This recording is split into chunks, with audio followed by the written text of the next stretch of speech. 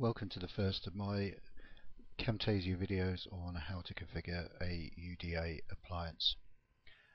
Having downloaded the appliance, extract all the files to the relevant virtual machine directory and then start the appliance in your VMware product, either workstation, player, server, Fusion or ESX. Having configured the appliance within VMware Workstation, it might be relevant to change your network settings, for example to put it on a host only network to initially configure the IP address, or put it on the bridge network on a physical network. Power on the virtual machine.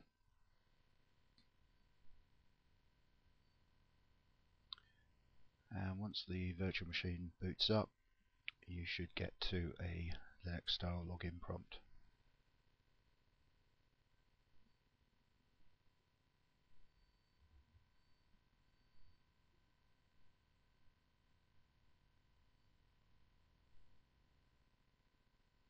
The appliance itself comes with a 10 Class A address, which may not be relevant for your own personal network, so I suggest if you do want to change it, it's easier done at the command line. Otherwise you'd have to change your own Windows IP address.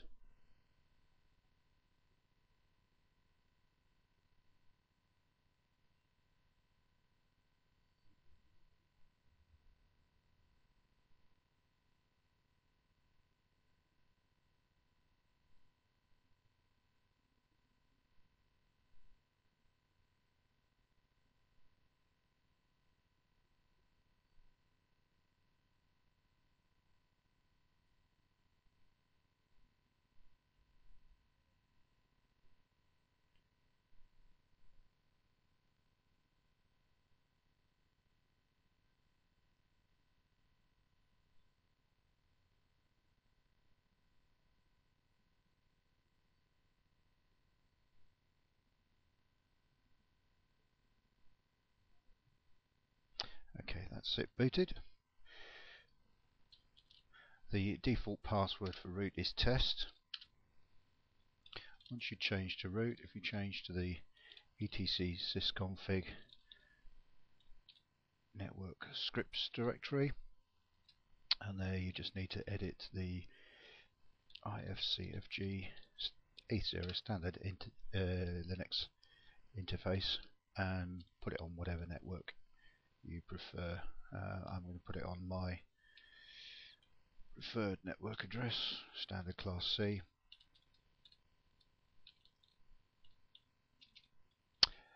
You may find, like I have done, that the UDA appliance doesn't work particularly well with numeric keypad, so use the keys at the top of the keyboard.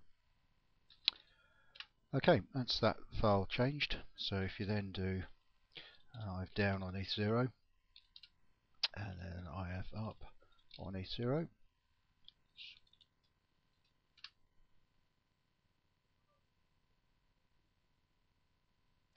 you should then find, if you point your favorite browser